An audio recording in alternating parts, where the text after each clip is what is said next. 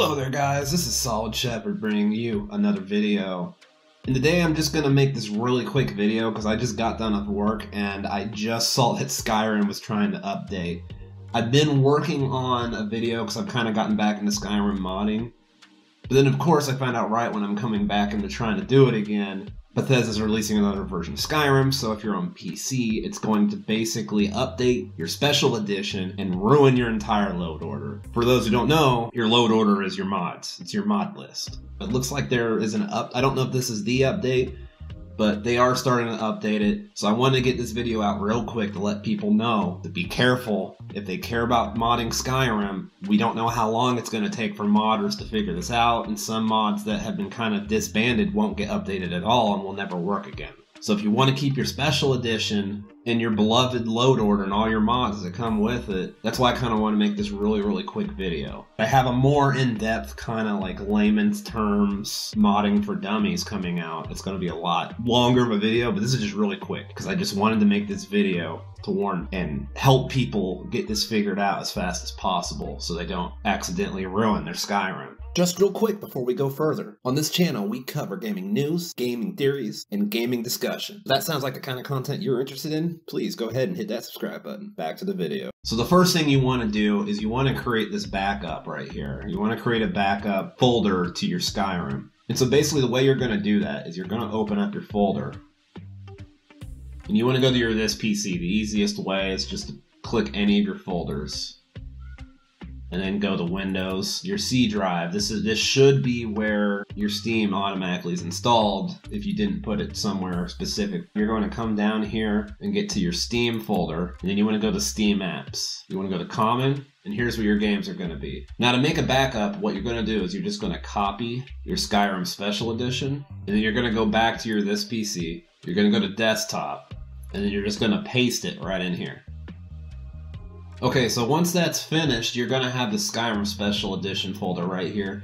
As you can see, I already have my own backup. I'm just going through this process to show you. So the next step you're going to want to do is you want to create a new folder. You can call it whatever you want to, as long as you know what it's for, and I'm about to show you what it's for. So in our backup folder right here, there's going to be this file called steam_API64.dll. You want to move that into that folder that we just made. So you can either drag and drop it, or you can copy and paste it over here. Since I copy and pasted it, I need to go back in our little backup folder we just made, and I need to delete it.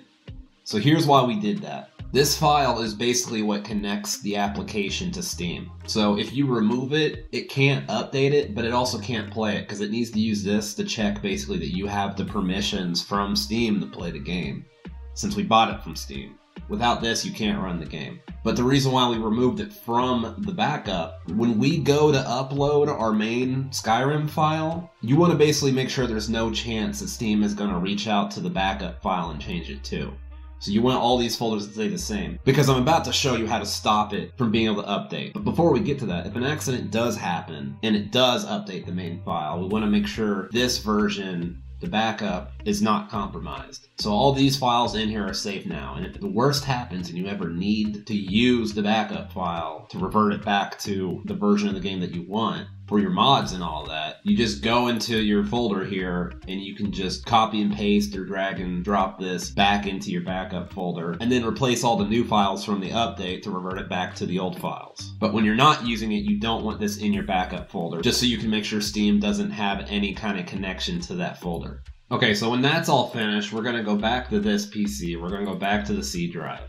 So what I'm about to show you is how we can guarantee Steam can't update the game. So we're going to go into Program Files, wherever your Steam is. It should be x86. Now the number after the X might change for you depending on your computer, but it's going to be in this folder, like we said before. So you're going to go down here, we're going to go back to Steam. Alright, we're going to go to Steam Apps. Now this is very simple. This is what y'all came here for. So down here we have the app manifests, these .acf files. You see a number. These are attached to different games. These are basically the library. This is what Steam uses to initiate their updates. Skyrim Special Edition's code is 489830. This is the Skyrim Special Edition one. So you want to find app manifest _ 489830. It's 489.830.acf. You just want to right click it. You want to go to properties. And for you, it's going to look like this when you first open it. You want to go ahead and click read only. Make sure you get that check mark in the read only. And you want to hit apply. And then okay. That's all you got to do. So what that's going to do, because if we go to these other ones, as you can see, none of the others are read only. So that means that when Steam tries to go update the game and make changes to this file, it's going to run into read only. It won't be able to update it.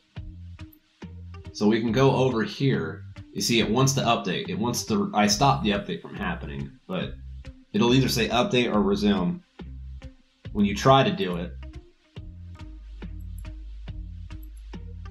see, it gets an error. It can't do it. It won't update, which means you can't run the game from Steam. So I had to turn off my XSplit broadcasting software and turn on the NVIDIA Shadow Play so I can record this for you. So I can show you that it indeed does work.